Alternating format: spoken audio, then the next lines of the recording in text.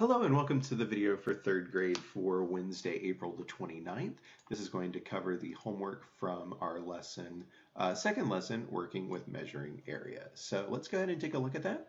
So number 2, we have 4 rows of 4. That would give us 16 square centimeters, or we could just count up each individual block. Number 4, we have gaps here, so we can't use multiplication by itself. We could kind of start by doing 4 rows of 5, and then we add our extra 2.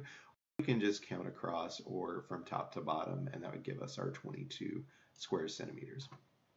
Number 6, explain how to find the area of a square using tiles. Well, the easiest way, and what we've been doing the most often, for instance here, is just count the number of tiles. So however you want to explain that.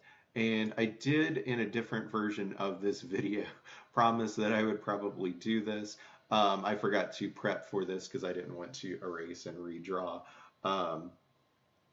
The number of square feet that are shaded are going to be our gray. And then for the second question, we would also ask how many are shaded in white. And so I mentioned in that version that it looked like it could be a weird looking like face of a cat or something like that. So we have 1, 2, 3, 4, 5, 6, 7, 8, 9, 10, 11, 12, 13, 14, 15, 16, 17, 18, 19, 20, 21, 22, 23 square feet for the amount shaded in.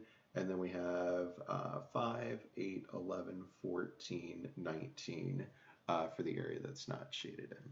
So the problems for the homework. If you have any questions, please feel free to ask in Google Classroom. This is a really short video. I think you guys probably will be able to understand this. This is the way they teach it in Go Math. I actually like it a little bit better, even though this is my first time using these lessons.